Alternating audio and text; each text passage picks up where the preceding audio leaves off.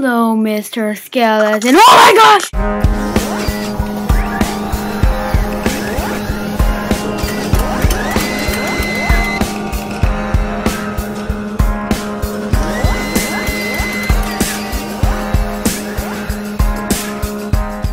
So hello, this is HawkJelly / Halubagary here, and I'm going to be doing another Minecraft video.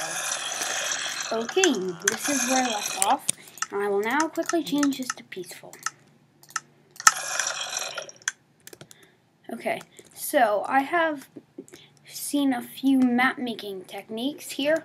I think I have come up with, I think it's 4, I think. So, yeah, this is going to be a pretty action-packed video. So this first one is about dialogue. Now, instead of just placing signs with text on them, I've found out that if you rename an item and place it in an item frame, it actually shows that up. So right here, I like this sign in the item frame and named it Halubagary's house. So when I look at this item in the item frame, it will say Halubagary's house, which is, I think, pretty awesome. So then, here's another thing. This is like for a small narrative. You can make this a lot longer and have its whole map, but this is the narrative sign, this is me, and then this is the creeper. So, basically, this is the main information, and then if you need more information, have it there, then there, and this is whatever the object is holding in the hand. Now, the narrative won't have anything in this spot, so you go into the creeper's house. So then you go into the next spot. The creeper says, "What are you doing here?" He said, "Eating cake, duh," because he's holding a piece of cake. I responded, "But why in my house?" Then he takes out a diamond sword. He yelled. Then he flipped out and tried to kill you with a sword. Fen. So, this is a simple way of doing that. I think it's a lot nicer than placing down signs, but I will warn you, it's odd. Okay, no idea what that was. You can only place 29, I think it's 29, could be 30, probably is 30, but I counted 29 letters in one item. So that's why over here, I did put 2, and that's why you should put 2 a lot of the times if it won't fit. So, the next technique I made is a pathfinding zombie. I didn't actually make this one up. I saw SethBling's video and thought it was pretty cool. So, basically what you do is you have this little area, and you get a villager and a zombie. Now, this could be used for an adventure map as like a guide. If you wanted the guide to help you get through the maze, you could ask for this if you really needed some help. But yeah, so this is basically how it works. So I'm gonna get a zombie, then you will see it work for yourself. Change it to easy. So, but what you want to do is once you make your maze, I made this with SethBling's maze filter, you can place the zombie wherever you'd like to in an enclosed area at the end. So, that's the villager. So, as you know, that the zombie will follow the villager because of its follow range. Now, it will immediately be attracted toward it when I open this. So, he actually will find the correct path through the maze. And he won't mess up. He has to go the right way because it's programmed into Minecraft. That's basically explaining SethBling's video, and then he will appear at the end. So you could use this for a map following guide, which is pretty cool. So that's 2 of the techniques I've come up with. What was the third one? That's odd. I can't even remember it.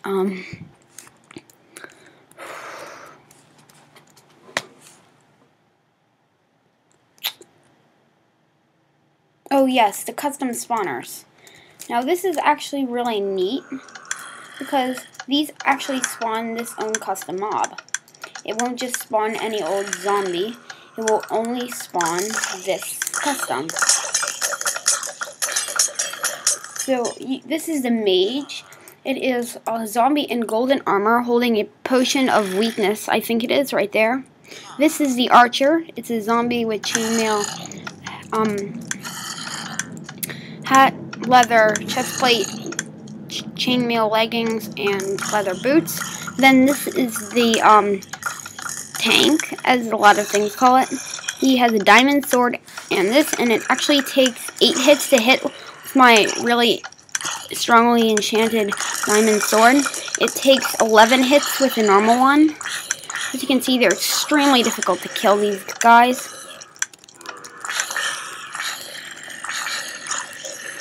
These are the knights. They have chainmail head, chest plate is iron, and chainmail, then iron boots. So those are the 4 people.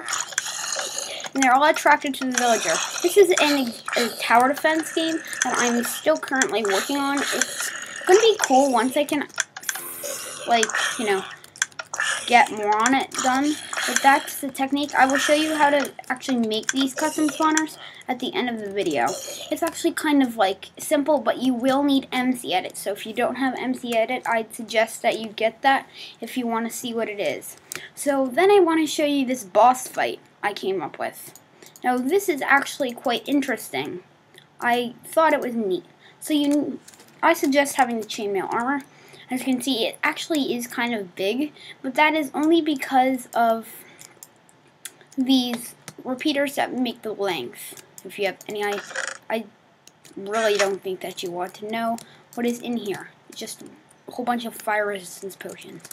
So I will explain what all this odd stuff does at the end of showing you how this works. So this is a skeleton boss in Minecraft, which is really cool. Now you might think that this takes a lot of redstone. It's actually the simplest thing in the world. Now this could be probably really scammy and horrible, but this is actually kind of cool. It's kind of quick too, and I put the scoreboard up on the side, as you can see right over there. Just shows how much health I have in half hearts. So right now I'm at full health, and you're supposed to stand next to the button and click to battle the Skeleton King. Now you only stand next to the button because of the corner. The skeleton can't shoot you until they're all ready. Now you'll see what ready means. As you can see, all that's happening is that a whole bunch of potions are being thrown. Fire resistance potions they are. And you gotta keep going until the skeletons stop spawning. Now, there's one thing that makes this the king skeleton.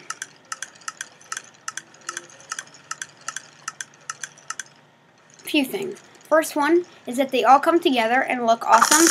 And 2, because they shoot a billion arrows at you at the same time. And then they fire out and do that. I've actually died on this before.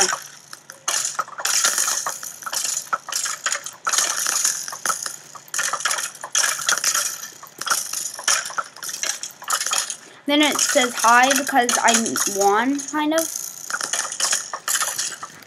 Because they haven't emitted an output yet. But basically, what it does when there's nothing left on the pressure plate. Now I haven't added the part where you come in or come out. But yeah, so explaining how this works, basically it spawns about 70 skeletons in the same spot and shoots a whole bunch of fire resistance potions. I think I ran out of splash potions, but that doesn't matter. I can easily redo that. So that's basically how you do it. You just put a whole bunch of lava so that they won't fall out. Now, I can actually demonstrate how this works a little bit better. Because if you place a block down in complete mid-air with nothing for it to land on, it actually won't move from its position. I made a, you can make a villager cannon out of this. I thought was pretty cool. So you just spam the block right on the side,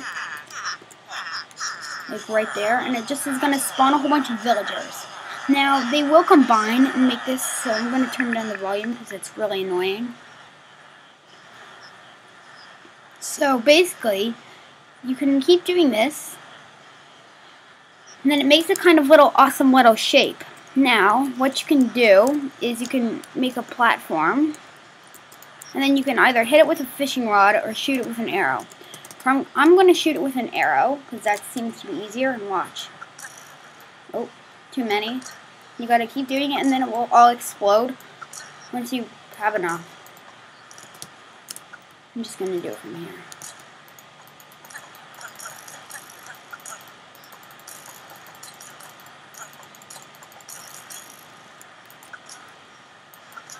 Odd.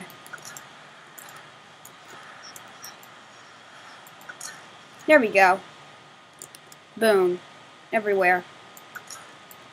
I think that you have to hit them on the bottom, not on the top. Let me show you that again. It actually works with any mob. The reason that I like it for skeleton is because they will actually shoot at you. And when they do, they all shoot at the exact same time and shoot at 70 arrows. And the skeleton boss will actually look different every time because of the fact that they randomly spawn skeletons with different armor. Okay, yeah. I haven't exactly found out how many you need. So, when there's the right number, they'll all explode.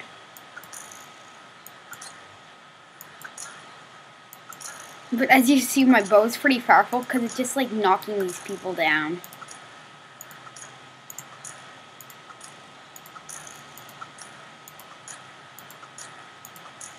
Even if they not die of fall damage. Die already.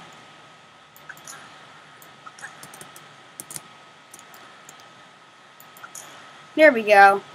Whee! Villager cannon. Awesome. I don't actually find any real meaning for that, but yeah, that was my third thing. Now that I have shown you my dialogue, maze following zombie, and the boss, I will show you my custom spawners. So you need 2 MC Edit filters that SethBling has made. You need the Create Geared Mods filter and the Create Spawners filter. So you can go over to SethBling's video that he made of that. It's probably better than mine. But, you know, because nobody ever watches this. So basically, you want to place down a chest. Like, exactly like that. Now, you also, you can put down what armor he has on. So that means all of this armor. And then what he's holding in his hand. Funny thing is, you can actually put blocks on his head. So if you were making like an ice map, you could have an ice block on his head. Which is kind of funny. So, well, I'm actually going to make a ice baka. I have no idea why. I just feel like it, so don't judge me. And I'm going to take this. So I'm going to give him my Syntuquanot axe I just copied. And then you want to put in what he's holding, his boots, his leggings, his chest plate, then what he's wearing on his head. So now that this ice will show right on top of his head like he's wearing it. So now that you do that, you're going to go into MC Edit. No idea what that is, and I really don't care. I don't care, so I'm not going to ask what that is. So basically, you can stay in Minecraft. You just have to get out of the world and hit save and quit the title. So then I'm just going to, minus that. Open. There we go. So now that it's open, you want to open your world by hitting load world, then it will show all your worlds. And then you want to hit the world. Mine is ZTD test, don't ask me why, I just decided it. You hit load, then you end up in the world, right where you left off. So as you can see, this is a rough copy of my world. The red are the entities. So when you go up to the chest, you want to not double click it, but you want to just click it kind of slowly. You should probably get familiar with MC Edit. You left click to choose from this. This is how you start off. Then you just, I think you can hit escape. Yeah, you can hit escape or right click.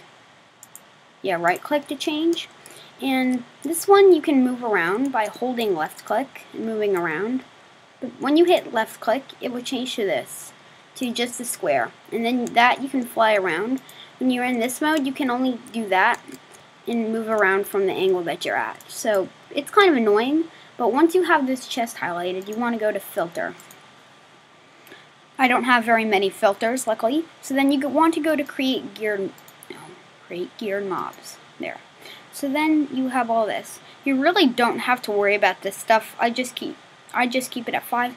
Then you can choose if you want a zombie, pig zombie, wither skeleton. So I'm gonna make a zombie. And then you can choose if it's a baby or a villager. I'm gonna not do that. No, you know what? Make it a baby. They're cute. So then when you click that, it will turn into an entity.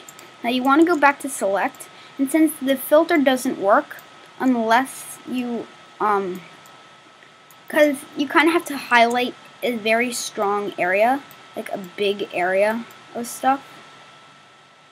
So you just want to make a 3x3 cube around the mob, like this, for example. Goes 1 into the ground, then 2 up.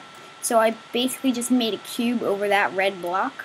And then you can go back to filter, go to create spawners that you downloaded, and then you can do include position data. I really don't think it matters. When you hit that, you should get a spawner right there, and that will spawn your geared mob. Now, if you want to know how to install these, I can actually show you how to do that. So, okay, so I've got it. On a Mac, you want to switch to this right there. Then, what you want to search up contents once you hit show package contents on MC Edit. From there, you want to go to resources. Yeah, so then this comes up. Then you want to go to filters. Just take your downloaded filter and the PY file and the PYO file and just put them in here. And that's all the filters I have in MC Edit, if you really want to know. So, I'd add potion effect, change entities, ban slimes, change mob properties. Those are all right there. So that's pretty much how you do that. And that's really all I have to show you in this video. So just to show you that this works, I'm going to exit out, save it. Still don't know what that is.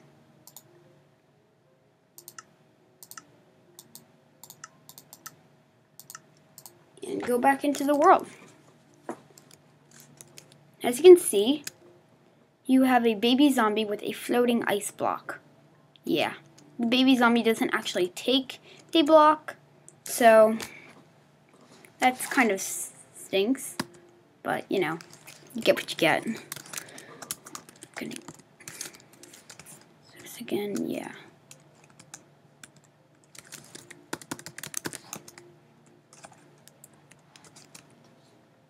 And I got instant health for a really long time. Awesome. Okay, so now I'm going to change this to hard and change it to night.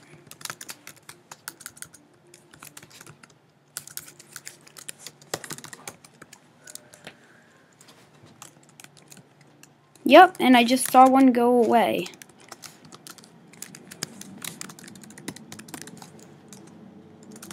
He went over here. Yeah, and there he is, a little baby zombie holding a really powerful axe. Now, the floating ice block is kind of cool, but the reason why I didn't do it is because it's a baby zombie. Put it on a normal zombie and it will work. So, going over here again, you can watch him just spawn here. I did not cheat or anything. Watch him.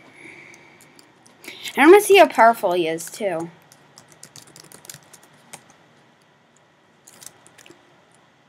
Spawn. I'm hard. Weren't spawning, dude. Not nice. Whoa! Oh my gosh, that was so... Oh my gosh, he's so powerful. Oh my gosh, he's taking away so many of my hearts. Oh my gosh, ow. I'm gonna die, I'm gonna die. Yeah. Oh, I died. See, those guys are so powerful. I set my spawn point in here. But yeah, those guys are so freaking strong. So, anyway, that's basically those 4 things I wanted to show you. Now, you could basically make that guy invincible, but that's because this guy has 12.25 attack damage, which is a lot. Deathbringer is 13.25, just by adding sharpness to it. So that's really what I wanted to show you in this video. I hope